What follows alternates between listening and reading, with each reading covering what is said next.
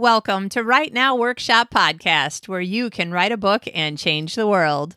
I'm your host, Kitty Bucholtz, and this is episode 182, Self-Publishing and Greek Gods, an interview with Kym Thurlow, coming to you on Thursday, February 20th, 2020.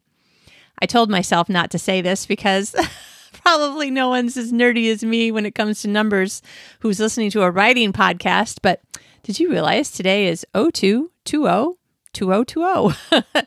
Yeah, I know. It's weird. I can't help myself. I also noticed this other, you don't want to know, but I noticed these weird number things and I just had to say it. So to get back to writing, Kym and I just recently met online. So today was the first time we got to see each other face to face and really chat. She and I are both going to Mark Dawson's self-publishing show live event next month in London. And so we got to talking on the Facebook group. And I asked her if she had time to do an interview before we meet each other because her work sounded really interesting. And you guys want to know more about more different kinds of authors. I think this might be one of the first times, or at least a year, that I've really talked mostly about the process of self-publishing and what needs to be done and what people, what an individual has chosen to do and how they've chosen to do it. And Kym is at the perfect point in her career to be a great guest on the show so she can explain a lot of things to you if you haven't done it or you don't even really know much about self-publishing yet. She has just 6 weeks ago quit her day job so that she can do this full time. And she's got a plan. And she tells us how she first started, the information that she found for free first as she was writing, more information that she then paid for, more information that she found, and how she kept progressing one step after another. It actually sounds very realistic, the way that she did it. And I think she's got a lot of really great tips and advice for you. Also, if you're already publishing and this isn't necessarily something that you feel you need more information on, at least go and watch the YouTube portion of the show. For the first couple of minutes, her puppy is on her lap, which is so cute. And also, there may be some things that she mentions regarding advertising or switching out covers that you may find to be something that's a good time for you to rethink it. I'm definitely at a place where I'm trying to think, is there anything that I've got that needs a new cover, a new description, that sort of thing. So it's a really great conversation. We have a lot of fun, and there's going to be a lot of great links in the show notes because she mentions several things, especially wait for the one at the end where I get so excited. She mentioned several things that I think will be very helpful. So I hope you enjoy the show. Here's Kym. Today's guest is Kym Thurlow. Kym is a full-time self-published author and book cover designer. She writes fantasy under the pen name Eliza Raine and currently has 6 books published in 2 series. All of her work is based on Greek mythology, with a series for younger teens, think Percy Jackson, and one for adults, more traditional fantasy. She lives with her husband, 3 exceptionally needy and fluffy cats, and a hyperactive puppy near Reading in the south of England. Welcome, Kym. Hi, thanks for having me. Oh, it's so good. We just met online, really. So you and I and all the listeners will get to know each other all at the same time. Oh, and for anybody who's watching on YouTube, or actually for anyone who's not watching, if you're just listening, the most cute puppy in the world is sitting on Kym's lap. You might look at the screen now. Hey, baby. Yeah, I can't get rid of him. He's my writing pal. Aw. What's his name? His name's Bailey. Bailey. Nice. Yeah. Hey, Bailey. Oh, I just realized you can't hear me because we've got our earbuds in. Something way more interesting than a computer is outside the window. Yeah, lots of other dogs. Aw, nice. Well, listen, so hopefully we won't interrupt Bailey's staring out the window at other dogs as we have our conversation. But I thought, let's just start at the beginning and tell us a little bit about like how you first got started writing stories. Okay, sure. I think I've always written stories. I used to tell my little brother stories when we were like sub 10. Nice. And then I wrote fantasy stories the whole way through my teens. I don't think any of them were any good, but I always loved to write. And then as I got older, I started to write a bit more seriously. I started to pay attention to craft and read about how to write. And then I had an idea for a series. I've always been obsessed with Greek mythology. It's fascinating and crazy and just endless inspiration. And I had an idea about writing the 12 Trials of Hercules with Hercules as a bad guy instead of as a good guy. Because the more I read, the more I thought, this guy's actually a bit of a bully. He seems a bit, not sure why he's a hero sometimes. And the more I thought about it, the more I really wanted to do it. And I had an ending for the series. And that was the first time I'd ever known how a whole series would end before I'd even written a single word.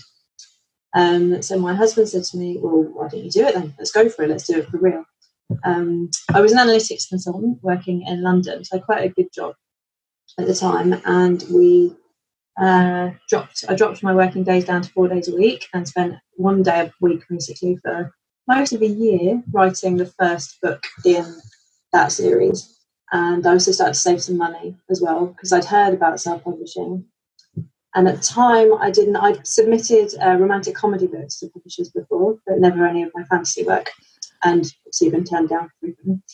But I knew that there was a lot more self-control with self-publishing, and I knew that I'm a very impatient person naturally, and I knew that you could move much faster with self-publishing. So I wrote the series from the outset with the intention of self-publishing. So yeah, I began saving at that point in case at any point I did want to self-publish, because I knew I'd have to pay for editors and covers and stuff. And then I spent quite a lot of money actually. I think I spent around $600-ish sending the first section of the book and then a detailed outline for the whole series to a developmental editor, and she was amazing. I got this huge report back, and it was basically like an intensive writing class. Wow. She pointed out so many things. Probably the most useful thing she pointed out to me was when it comes to like information dump, to work out if you're doing too much info dumping, have a look at the amount of times you use the word had. Because we only really use the word had if we're talking retrospectively, which when you're writing in the third person, sort of signifies info dump. And she pointed out that like in a 30,000 word chunk, I'd written the word had about 300 times. It was making up like a full % of my manuscript. Oh no! At that point, so you're definitely doing too much info dump. But yeah, it was amazingly helpful. A little bit difficult to read the first time because I was like, oh my god, I need to start again.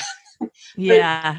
When you get past that bit, I was like, no, this is amazing. And yeah, she really helped me refine it, helped me spot, like, because she went through the outline for the series as well. It gave me loads of confidence to then keep going with that. So then after that, I dropped my working days down to 3 days a week and started writing the rest of the series. Still saving up for when I was going to publish. Found a cover designer. And then I found Mark Dawson's Self-Publishing 101 course. So I bought that. Started reading up about that, and I realised that there was going to be quite a lot of admin involved if I was going to do it for real. Yeah.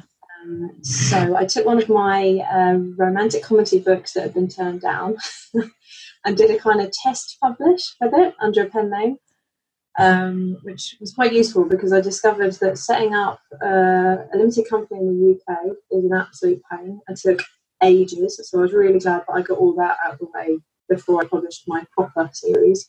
Yeah. I ended up learning all about the software that I needed, so like Vellum for formatting books and BookFunnel for delivering books to folks on Kindle and all sorts of other bits and bobs. So basically it was like a really, really good practice run. So when it came to releasing the first book in my Hercules series, I really did feel quite prepared for it and had everything set up and in place, and I'd started to stalk a lot of the Facebook groups as well. Yeah. Like the self-publishing formula community and the 20 books to 50k groups and stuff like that. So I'd start to get a little bit familiar with, start listening to a lot of podcasts. Absolutely love audio and podcasts. Then when I launched that first book, I took a 3-month sabbatical from work. Wow. And I have an extremely supportive husband. He's super, super good at making me be patient and helping me work out what we can and can't kind of afford to do, stuff. So yeah, it was really good.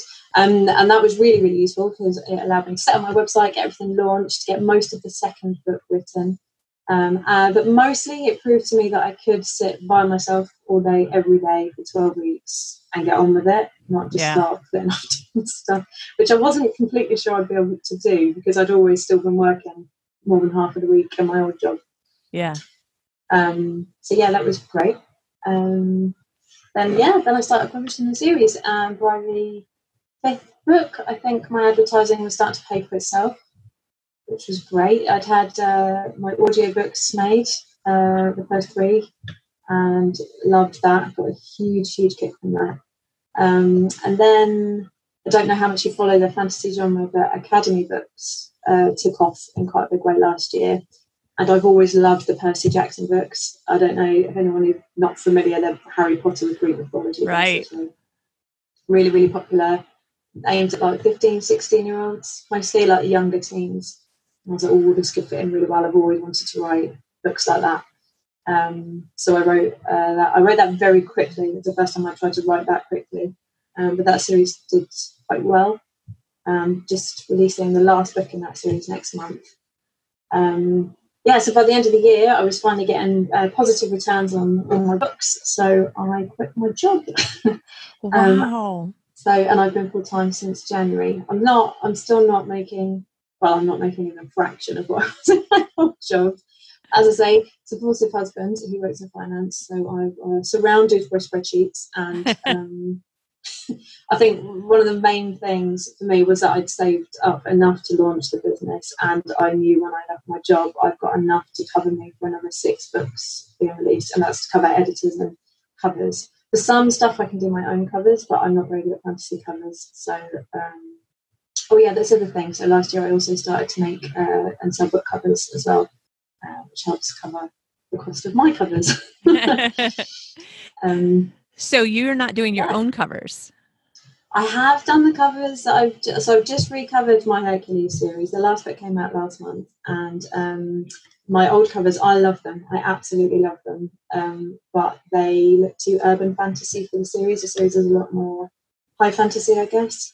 Right. So I don't think it was hitting quite the right genre. So I have made the ones that are on these now, which is a little bit nerve-wracking. Yeah. But no, I mostly make covers I have Kym's Cozy covers. I do cozy mystery vector style covers, and some romantic comedy and that kind of thing. Nice. Now, I have to ask, as a romantic comedy reader and writer, are your romantic comedies still for sale? No, I took it down. Not long after I published. It was a bit waffly. It wasn't. I'd written it quite a long time ago, and it was mostly just kind of silly, anecdotal stuff I picked up over time. There wasn't really much of a plot to it. One thing that publishing that did do was it meant that I got my first fan reviews out the way before I published the series I really loved. So that was quite good to get out of the way. Nice. So no, that book is completely dead. I told nobody, not even my mum, that I'd released. It was purely a test, and that was fine. Nice. Oh my goodness. Okay, so right now it looks like you're firmly in the mythology genre, one way or the other, whether it's adult or teen. Yeah. And that's mostly just because you love it. And do I remember from, I read a couple different bios. I think the one on Amazon might have said that you were a history major. Yeah, that's right. I did a degree in history. Yeah, I wanted to do classics, but it would have meant moving to Scotland. That was the only place I could get a place on a degree, and I was unwilling to move that far. But sometimes I think I should have, because I love classics. Nice. And so you said that one of the series, and I'm sorry that I don't know which one is which. One of the series just ended. Is that the teen series? No, that was the Hercules series. Yeah. Okay. Yeah, and from a publishing and marketing perspective, I've seen a huge increase in people interested in it now that the last book is out, which I was always hoping would be the case, and I've been quite pleased to see that it has been. I think a lot of readers like complete series in fantasy. Yeah. Yeah, I've heard that too. And I've also talked to people who have been telling me about their favorite fantasy series. And they're like, the year and a half that you have to wait between books just about kills you. And sometimes I have met not very many, but a few people who won't even start book one until they know the series is finished. And I'm like, how can you first of all, how can you keep yourself from reading a great book? But also, like, I will never remember that 5 years from now. No, definitely not. Wow. Okay. So your journey has always been to self-publish. The traditional road just wasn't something that you were interested in. No, I was originally, years ago when I used to follow Creative Penn loads when I first started out, like writing properly when I was, I don't know, maybe 8 or 9 years ago. And it looked like you had to have a really strong social media presence. And at the time, I just wasn't really very interested in that. I would write under a pen name. I've never really wanted to be that kind of, not an introvert, I wouldn't say, but it would still look like a lot more of you required than I was willing to give. Yeah. But then when I went through Mark Dawson's course, I realised that you can definitely strike a balance. And actually, as it's ended up, it's such a solitary kind of job that the social media side of it is nowhere near as unpleasant or time-consuming or personality sapping as I thought it would be. I've actually made some really great author friends who I chat to loads, and met people like yourself. And actually, it's a really, really incredible community of people. Yeah. And I love hearing from readers on Facebook. I absolutely love it. I get messages, not loads, but enough that I really like it. Because I've just released the last in the series, I've actually got quite a lot of messages in the last few weeks, and it makes it all worth it. I write in the UK, but I advertise primarily in the US, and most of my readership is in the US, and it still just blows my mind that somebody on the other side of the planet has taken the time to send me a message to say they like something I made up. It still blows my mind. I absolutely love it. I totally get what you mean. Oh man. All right. So I had a thought, but your stories are so interesting. I just like talking to you. That was what I was going to say, actually. So you're sitting in a room by yourself. I'm sitting in a room by myself. It can be really hard, even as a professional podcaster, to be like, I'm focused. I know what I'm going to say. I've got my notes here because I'm like, oh my gosh, me too. Oh, let's talk about this. I'm like, okay, focus, kitty. But one of the great things, and there are times too when I'm just like, okay, too much social media. I just like really want to be by myself, even within my own head, because you are still by yourself as you're typing, but sometimes I just don't even want to do that. But then other times, so you and I are getting ready to go to the same event, which is how we actually met, because there was a group page for the self-publishing show first live event hosted by Mark Dawson and his whole team. So I have to say James Bletch too, because he's a huge part of the team. But then you have to mention all the other team members, and I'm like, okay, stop. That's not what we're talking about. No, I was actually on the same history course as Tom on the SPF team. Really? Yeah. Fun. There you go. In Portsmouth University. Yeah. Small world. Right, exactly. And that's the best part, is that it is a small enough world that like there's I think there's going to be about close to 1,000 people who are showing up for this event. And there's already probably at least a couple hundred people that I'm aware of who are like, oh, everybody who writes in this genre, let's get together. And then people are talking to each other and, whatever. And then I said, hey, is anybody want to be on my podcast? And then somebody else said, oh, I'm a podcaster too. All the podcasters should get together. And I'm like, this is going to be great. Yeah, it's brilliant, isn't it? So do you do anything else that's with other people, or do you miss that aspect of your old day job? The being with people part. Sometimes I miss the kind of I think my husband gets fed up with me just going on and on about, I changed this Facebook ad to be £5 a day instead of £6 a day. There's sort of no one to really kind of vent at.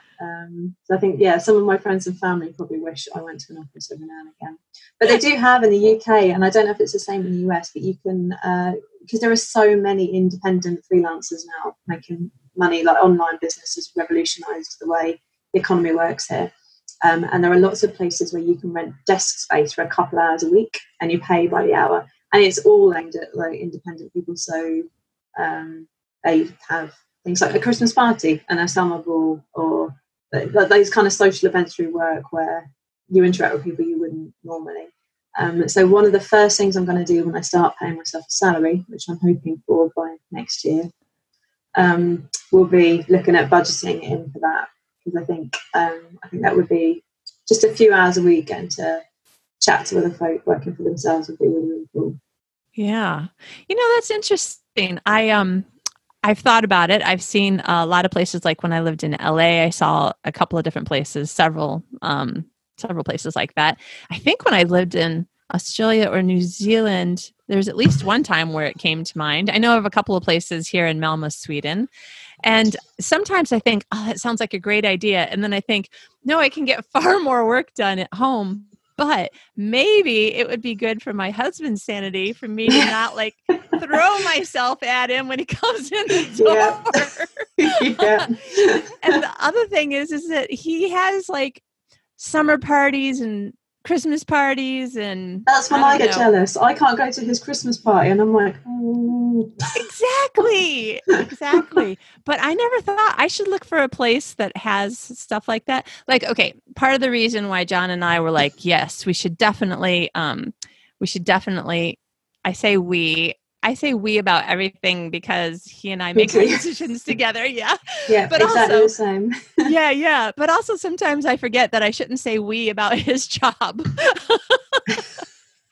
But when he was considering and we were discussing whether we should move to Sweden, we jokingly said, well, there's two excellent reasons. Why would you not want to move to a country that has National Waffle Day and National Cinnamon Bun Day? That is two very, very good reasons. Right. Yeah. And one of them is the day after my birthday, and one of them is a couple of days after John's birthday. And we're like, it's a sign from God. But I should look for one of those creative share spaces that actually does social stuff like that, like a Christmas party, because that's the part where I'm just like, I should just go get a job. I think that's the only time I miss it. Yeah. Though I will say that, blah, blah, blah, long story, but for listeners who've been listening for a long time, I went through a period of really bad burnout about a year and a half ago. And there was a point at which I was just like, I need to do something to just help my mind to heal from all the stress that we've been under for the last several years. And I ended up getting a job at the same company that he works at, and it's a video game company. So it's fun. It was like 100% or 99% creative people. And I was like, this is the best job ever. And the one thing that I missed when my contract came to an end was just like saying good morning to people and having tea together. And I find I go to like the hairdresser and end up telling them my life story. And they're like, yes. And they're like, I don't know your name, but I know everything about you now. Yeah, my dentist has seen all my books. Nice. It's too bad you can't tell your dentist more about him, because your mom. To qualify, I have only been full-time in this job since January, but my last job as a consultant and all my customers were remote. So I've been working at home by myself for much longer than since January. So wow. Okay. Right. I haven't had all this. I've been in the last 6 weeks. Right. Well, first of all, congratulations on your move over the last 6 weeks. Yay. Thank you. But it's got to be, so for people listening who are looking for an opportunity to move from a full-time position to full-time writing, what are some things that, I'm just going to mention a few things that you've already said, and maybe you can expand on them as tips for listeners. You talked about saving, planning ahead, your husband's spreadsheets, and that you just now told us you'd already been doing some of your full-time job work at home, actually. So what are some of the things that you think would be helpful for other people as they're making their plan to transition? I think, yeah, so saving was definitely a big one for me.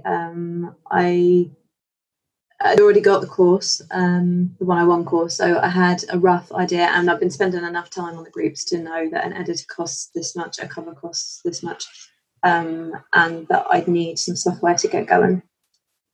So stuff like Vellum, which is used to format ebooks. If you're going to make lots of books, then it's a good upfront cost. If not, it's not.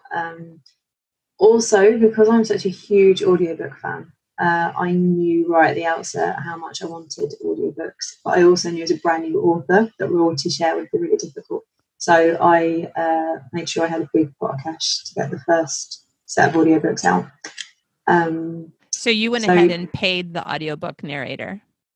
Yes. Rather than doing a royalty share. Okay. Yeah, on the first one. I fell in love with a particular narrator who'd done an extremely successful series, so I knew she wouldn't be the cheapest, but she was able to drop the price to something I could afford, and she's now recording the last book. For my Academy series, for my younger series, I used a different narrator. I used a newer, cheaper narrator. She's lovely, unbelievably professional, really, really quick, fantastic quality work. And the books have been really, really, really well received. So from my experience, the quality of the narrator, as long as they're a good narrator, the price can be down to sort of what's in their catalogue. But I do know that my first narrator, Elizabeth Evans, I've had so many people tell me they only got the books because she narrated it, and they follow everything she does because she's so well established. So it was definitely worth it for me. And from a vanity point of view, at the time I could afford it, and she's my favourite narrator, so to hear her reading my books was like the biggest kick of all of this for me so far. I absolutely loved it. Yeah. So definitely worth the cost for me. And now I think I probably could go out for royalty share if I wanted to, but I think I'm gonna keep my model very much pay for production and own everything. Yeah.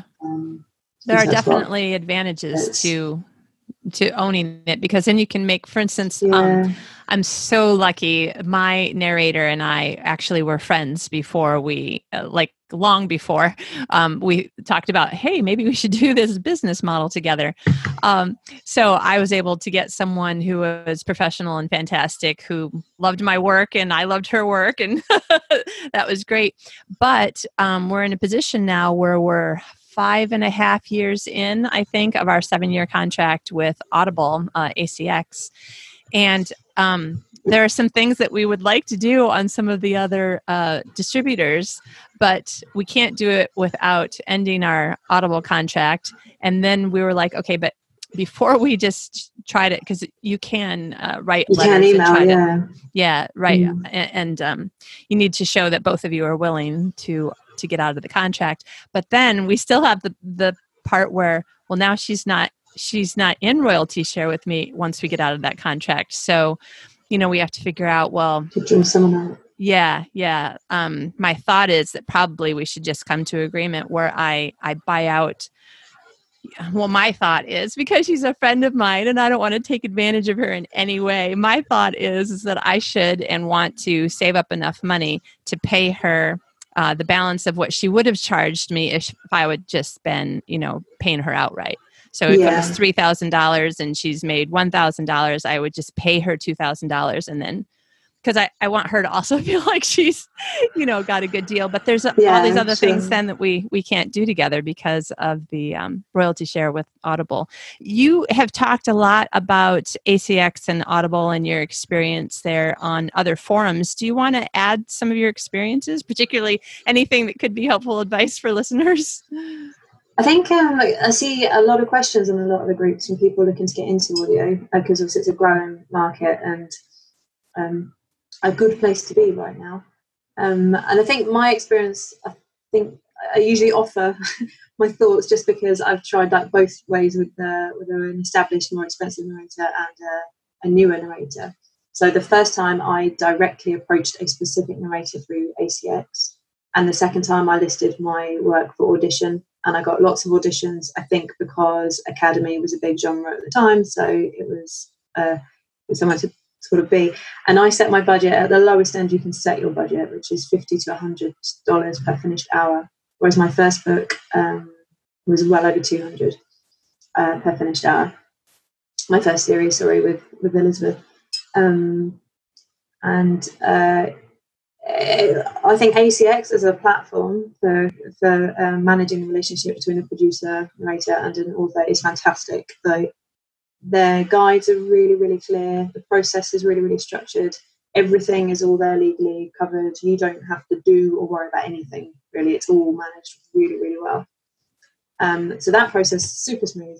Approve everything. Choose a narrator, communicate with the narrator. Everyone on there is really polite. I've messaged everybody who auditioned, whether or not I liked the audition, saying thank you for their time and everything. Really, really great. What I will say about ACX, though, is their reporting is awful. I don't know if you find the same thing, but I'm an analytics consultant, so I've worked with data my whole life. Yeah. And it frustrates me so much. They don't even report at a day level. So if you run a 5-day advertising campaign, you've got no way. They're reporting delays of 3 or 4 days and completely sporadic. And they don't give you a month-end report with days. So you can't, there's no way of measuring the effectiveness of promotional efforts, which is very frustrating. And they don't tell you what one sale is worth either, because there are so many different ways of a customer buying a book, whether it's through a credit, and even that can be split. So if the customer is on a 1 credit a month plan, you get a different royalty than if they're on a 2 credit a month plan, because they're paying less for each credit, or a 3 credit a month plan. Then you've got guys who are buying it for the cost price. Then you've got guys who are getting the whisper sync. So if you pay 99p for the ebook, or whatever you pay for the ebook, you can get the audiobook at a cheaper price. And then you've got guys redeeming promotional codes, which ACX give you if you're exclusive with them, and you get a small kickback from Audible each time someone redeems one of your review promotional codes. What that means is if you get a month, at the end of the month, you've got 150 sales of audiobooks. You've got a vague breakdown. They break it into kind of 3 chunks, and then just a total. So it's very hard.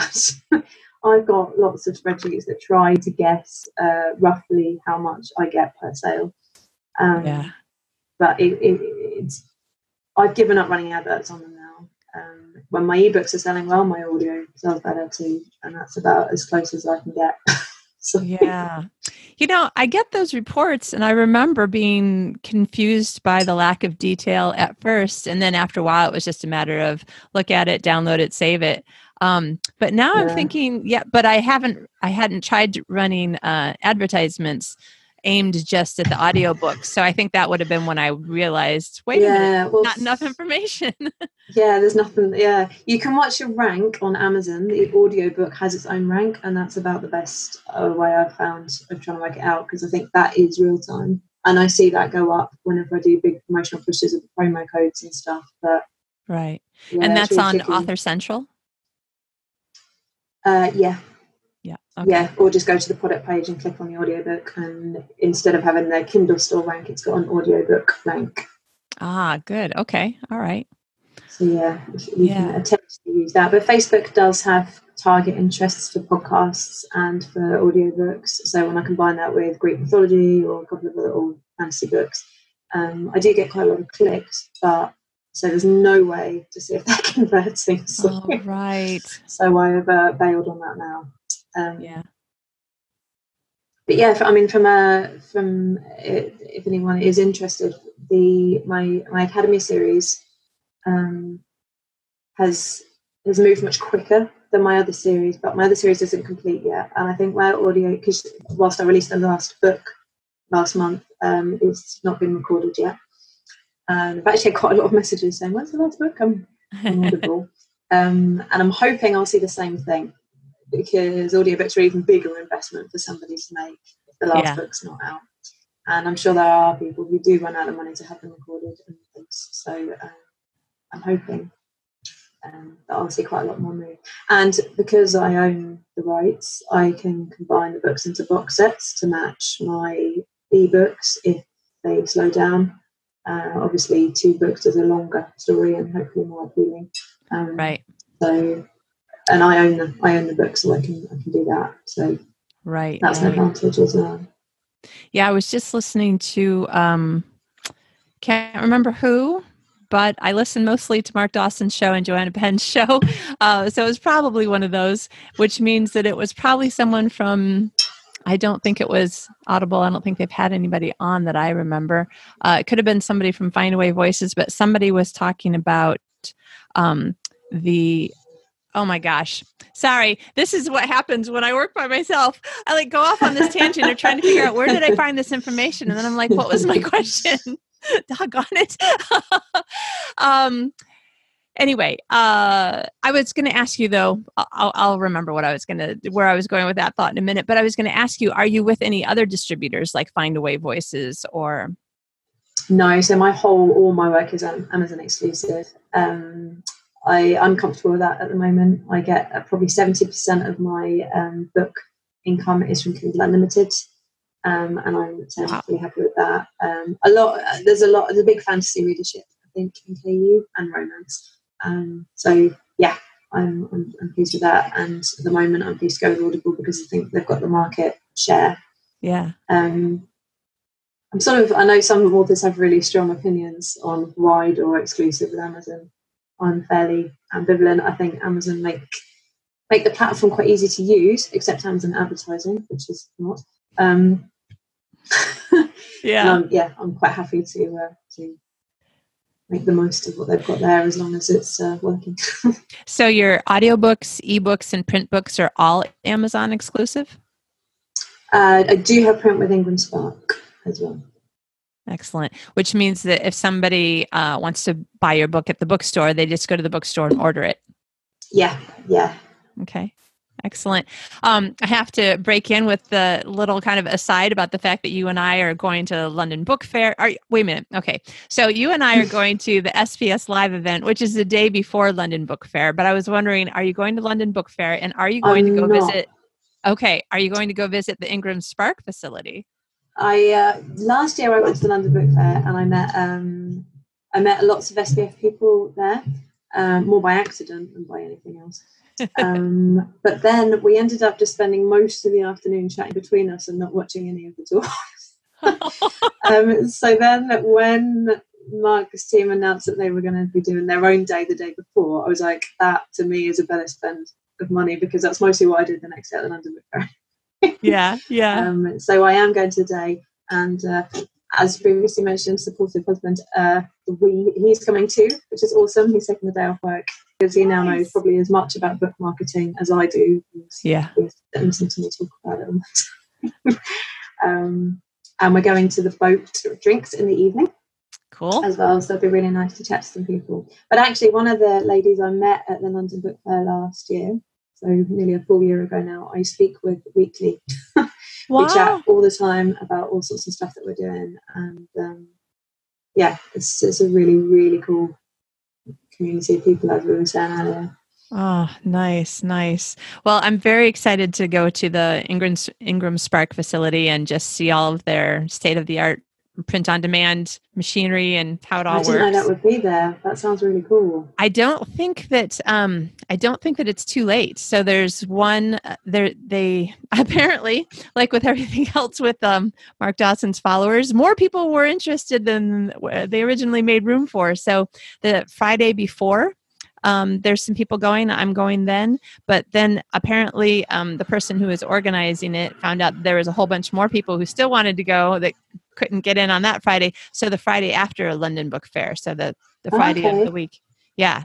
So I'll if you can't find it, let me know and I'll find the thread where somebody was, great. Thank you. Yeah, putting it together. Basically, it's a free event. It's like a half a day and you get a tour. I think they give you lunch, which presumably is during a Q&A time where you can just talk to them about what are your questions. I'm just really excited about seeing, I saw an actual book production facility that's the traditional way of doing book production. And it was fascinating. And now, like in my mind, I want to see what's the difference. What's the difference in the kinds of equipment, and how does it work? In doing print on demand, and how does my book get from somebody clicks something that doesn't exist until it becomes something that goes in the mail? That just sounds awesome. Yeah, it's really cool. And if people live near, so this is outside of London, the Milton Keynes facility. And then there's a facility in Melbourne, but I don't remember whether or not I heard that they do or don't have tours. But basically, if you're interested in touring one of these places, you should just contact the office of, Ingram or KDP or whatever, and find out whether or not the facility that you found out is near you gives tours to the public. So. Great idea. I figure in my mind, it's just hard to say when all of the bits and bobs of information come together, that will be something that I'm so glad that I have that information in my head now. So, and I just like learning new things. Yeah, definitely. Well, I'm just thinking about anything else that you might be able to offer listeners, your take on it. So, when you started the writing, and then you were like, okay, I've decided I'm going to self-publish. So you were listening to a lot of podcasts. So that's one tip. Listen to people who are ahead of you in the game, right? Mm-hmm. Okay. And are there any that you still listen to? Yeah, so I still listen to Creative Penn and Mark Dawson. I love the Six Figure Author podcast with Lindsay Broker. Used to listen to her science fiction and fantasy one. But they've made it a bit more genre-wide. However, they do all write fantasy, so I guess help everyone. Yeah. In that. I also really like more crafts-wise. KM Weiland's podcast. My head's gone completely blank, and I can't remember what it's called. They're quite short. They're about 20 minutes, and they're all about actual writing. Okay. You can send me the link, and I'll put it in the. Yeah, I'll have to. Because they're really, really, really good. Oh, wow. They usually sort of 4 ways to make your character more convincing, or 5 ways to make a scene really come to life, that kind of thing. But they're great. Nice. Oh, that does sound good. And way shorter than my podcast. I just can't seem to stop talking when I'm with another writer. Oh, no, that's fun. That's fun.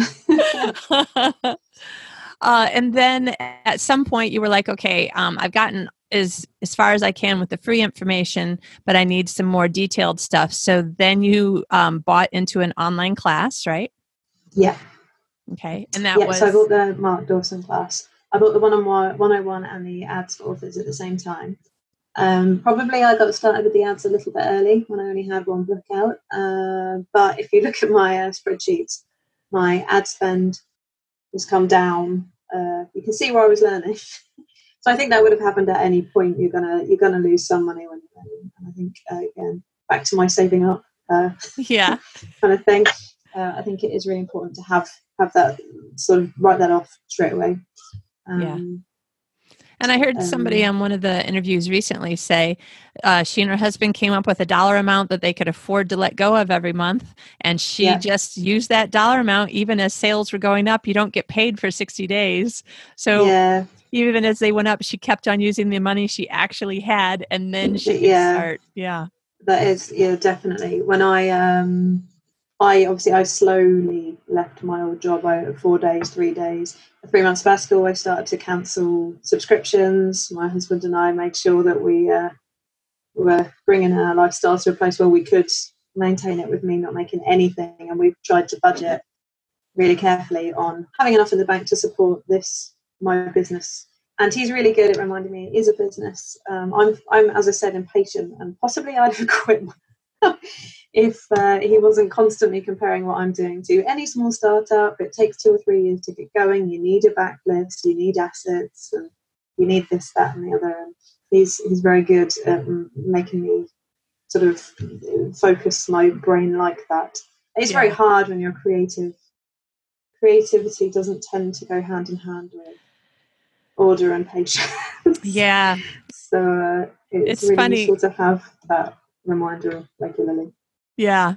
And I used to be in finance. You were in analytics. I was in finance and accounting for about 15 years. And yet when my creative brain is going, it's like I forget everything I know. Yeah, exactly the same. Yeah. Exactly the same. But coming back to the business decision, and I'm guessing here it's actually, this is a question. You were talking about a backlist being part of what helps everything to build. That's kind of what the idea of 20 books to 50K groups are about. Yeah.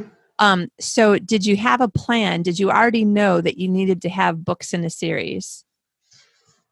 Or was that a happy accident for you? So my ratings go up much, much, much quicker as I've gone on. My books are all pretty much the same length. That's not really changed. But I think I'm too impatient for rapid release. I can't sit on books. I can't do it.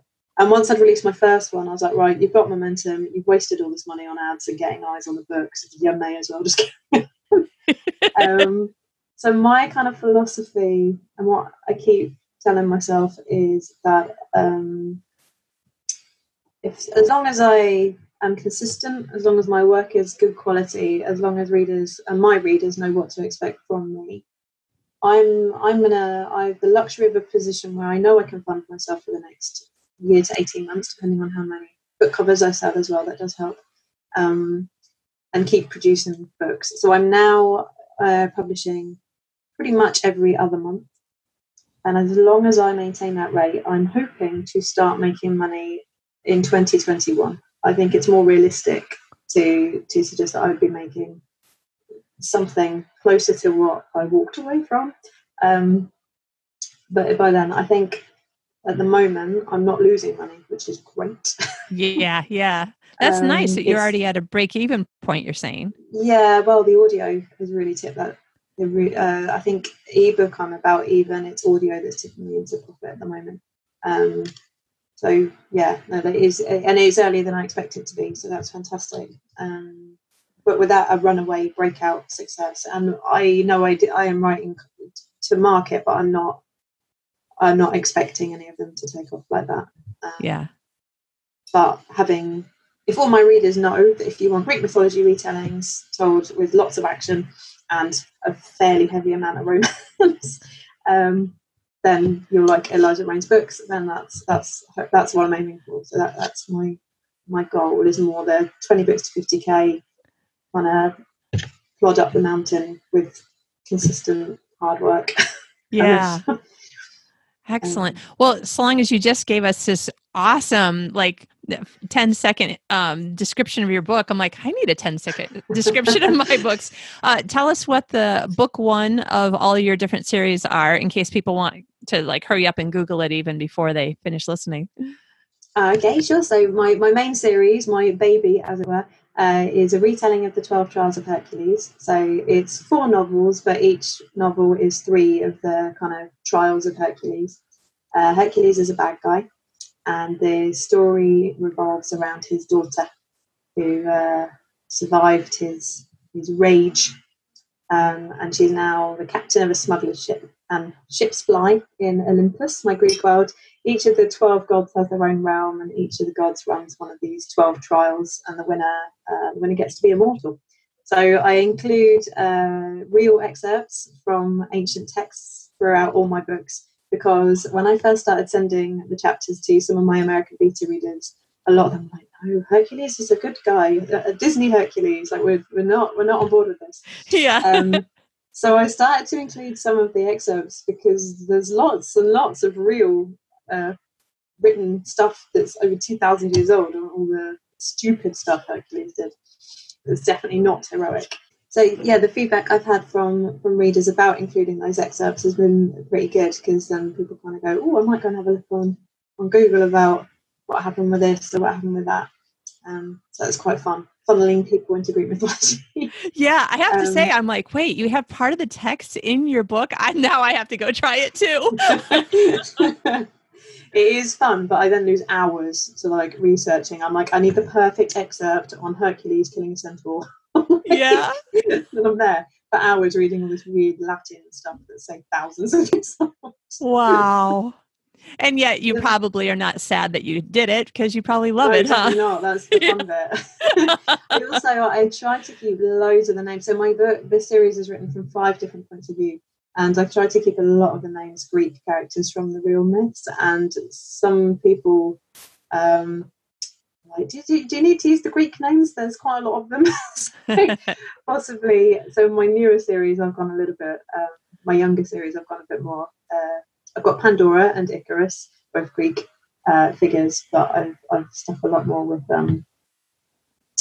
more well-known names. Also, a really, really lovely reader from Greece emailed me after she read my first book, and she offered to help me out with a lot of the words, because she was like, a couple of these Greek words you've not used in quite the right context.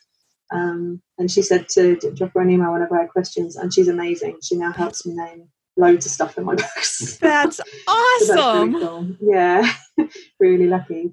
So thanks, Rena. Yeah, and then my second series is a retelling of Pandora's box. So it's aimed at it's about Pandora's 16th birthday. She finds out that she's actually descended from Oceanus, the Titan, and gets whisked away to an underwater school where she has to learn how to use all her water magic, and may or may not open a box she's not supposed to, and lets out some demons that her and Icarus have to get back in the box. Nice. So okay, and what are the titles again?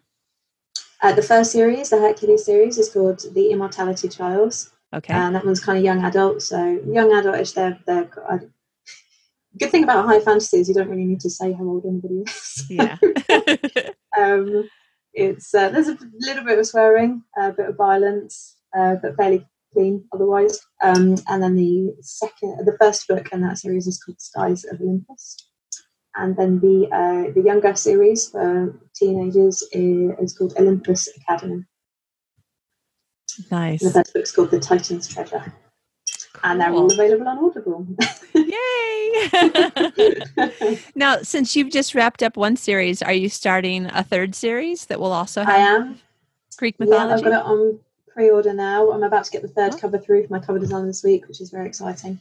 Wow. And that one is a retelling of Hades and Persephone. Nice. So I'm going to go a lot more romance on this one, a little bit older. Okay. So I'm excited for that one, because it's one that I've had in the back of my head for ages. It carries on in the same world, and it picks up a couple of the characters from my last series as well. So that's fun. Nice. And what's the title? That one's called Wrath of Hades. Wrath of Hades. Awesome. You just reminded me of one other question I meant to ask you during the interview, and then we probably should stop talking and let people get back to their regularly scheduled lives. But you have changed covers sometimes on your book, started with one and gone to another. I don't know if you've done it more than once. What is your feeling about how to know when to change, and how to know whether or not the change actually helped increase sales and conversions? Or have you ever had an experience where you're like, I'm not really sure that this is a better cover? This is actually a very timely conversation. So on my Hercules series, I just after I released the fourth book, I decided to change the covers, because I think I was aiming it too much at an urban fantasy market. And what I did before I changed the covers is I set up a split test on Facebook, and I created exactly the same text, blurb and link, but I used an image of the new covers on one ad and an image of the old covers on the other ad. And I ran that for around 7 days. And the new ads, a lot more people clicked on them. The clicks were much cheaper. The click-through rate was much higher. So based on that, I thought, okay, well, the audience I'm targeting here on Facebook is high fantasy, and they're clicking on the new covers a lot better. So I changed the covers. I sent a newsletter out saying that I was going to leave the paperbacks for a month, because I'd only just released the last book, and I want to give the guys who bought the previous paperbacks a chance to get a matching set. So I will be changing the paperback on all of them a month after. My teenage series, the Academy series, I've got these incredible illustrated covers done by a Chinese company of illustrators. I love them. They were custom done. They're amazing. But I hadn't intended to recover this series at all until next year. And then I was going to try and get the series into schools and libraries a little bit more.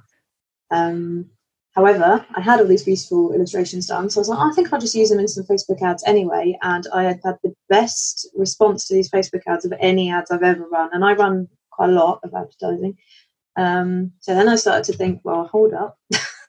I'm getting 3 or 4 times as many clicks on this illustrated picture than I am on the existing cover. So I figured that was telling me something. Yeah.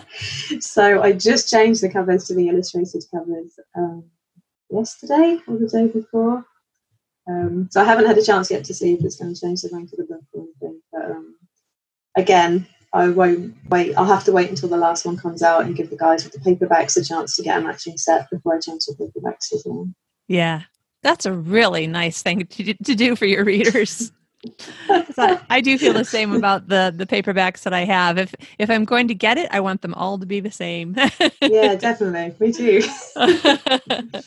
So it sounds like the way that I hate to say your advice, because you might not mean it that way, but what you found to be working for you is that you did actually pay for the other cover, but then you tested it before you changed it, just in case.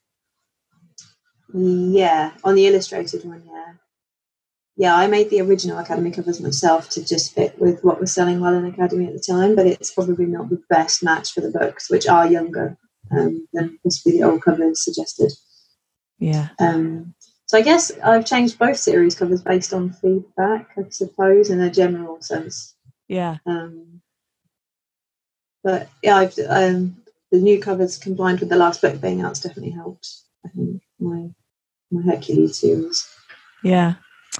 Excellent. Wow. Kym, you are a font of information, which I appreciate your willingness to share. It's really nice to be able to do something back. Yeah. If there's any use. Oh, I'm sure it will be. I mean, people listening are in all different stages, and then there's people like me that on the one hand, I have 8 titles out. On the other hand, the bottom floor of my life kind of gave way a while back, and all the writing kind of went away, got washed away by the tide. So I'm actually in the interesting, but I'm looking at it from a positive standpoint. I'm in the interesting place of basically restarting everything again. So I think it'll be fun for me to start over with like looking at all the covers one more time, looking at all the blurbs one more time before I start making other kinds of doing a lot of ads, like being able to do some testing first. So I think testing's so helpful. Yeah. Also, have you heard of K-lytics? Yes, I think that I have a membership there. Love their reports. I get their genre reports for the genres I'm interested in, and I think they're great for showing you what's doing well and predicting trends, and really useful. Yeah, excellent. I think their one-off reports are like $37, which is really reasonable, especially if you're really into spreadsheets and analytics like me. Yeah, that's true. I mean, there's a lot of things that you need to learn when you're getting into self-publishing, because you're the boss of the whole company. And if you don't know and you're not willing to learn, then you've got to at least be able to be willing and have the money to hire somebody who does understand it, or maybe reconsider whether or not you would prefer to be traditionally published and not have to deal with all of the analytical stuff. Yeah. And so, yeah. Or we can find out from your husband whether or not he's willing to hire himself out. He practically is. He could be one of those many, many authors. Well, I should say there are so many authors that I've heard them interviewed on Mark Dawson's podcast, where they've gotten their spouse, which a lot of times is the husband, to be a part of their business. And then a couple times I've heard that spouse has then been creating their own side business out of, the analytical stuff or the ads or something like that. So it could happen. It's incredible. I didn't realize to the extent, the kind of micro economy around self-publishing. It's amazing. There is just freelance work in almost every aspect of it. If you don't want to format, you can find someone who'll do it for $50. If you don't want to, I don't know, any of it, there's people who can help with everything. And oftentimes people will offer help for free as well if you're in a people. It's great. It's really, really good. And so many great people. Yeah. that I found recently that I absolutely love, and this is more on the writing side of it. I don't know if you've heard of it, and this might only appeal to more fantasy folk, but there's a website called forthewords.com. All the words? For the words. So For the number words. 4. Oh, okay. And then for the words. And it's basically, you get a little character, and you have to go on this quest through all these worlds, killing monsters, but you kill monsters with your word count. So to kill one monster, it might be 100 words in 15 minutes. To kill another monster, it might be 2,000 words in 4 hours. And the more monsters you kill, the more things you collect to complete different quests. And then the more quests you complete, you get like clothes for your character, or pets, or like hats or weapons and all sorts of stuff. And then you unlock other areas and new monsters to fight. And honestly, my word count's gone through the roof since I found this. Yeah. My husband's like, do you want tea? And I'm like, no, I've got to kill this monster. 500 more. You know, I have always said that there are so many things that I either want to do but don't quite get to it, or I don't want to do, like anywhere on the scale. Gamification will make me do it though, because I want to win. The gym or step counters or whatever. Yeah, exactly. 100%. Yeah, I got my step counter. One time we were in Paris and we had walked 39,982 steps or something like that. Walk up and down. So I walked up and down the hotel room until I got to 40,000. And my husband's like, you are nuts. I'm like, are you kidding me? It's 120 steps. I'll be done in 2 minutes. And then I took a picture of it because I'm like, my step counter is never going to say 40,000 again. Okay, we have the words is definitely for you. Oh. I'm going to log in as soon as we hang up. I think it costs, there's a free trial, but then I think it's about £2 or £3 a month. Completely worth it for me. Totally worth it. All right. We definitely have to put that link in the show notes so everybody can know. That's awesome. Kym, this is so much fun. I cannot wait to meet you in person in a few more weeks. Yes. Yay. And then I can meet your awesome husband and be like, dude, that is so cool. Seriously, are you going to hire yourself out? I could be your first client. You know what? Seriously. He could do like those little free video classes that are like, these are the things you need to do. And then not actually have to do anything for anybody else. Just show you like a spreadsheet like this can make you be able to do this and track that.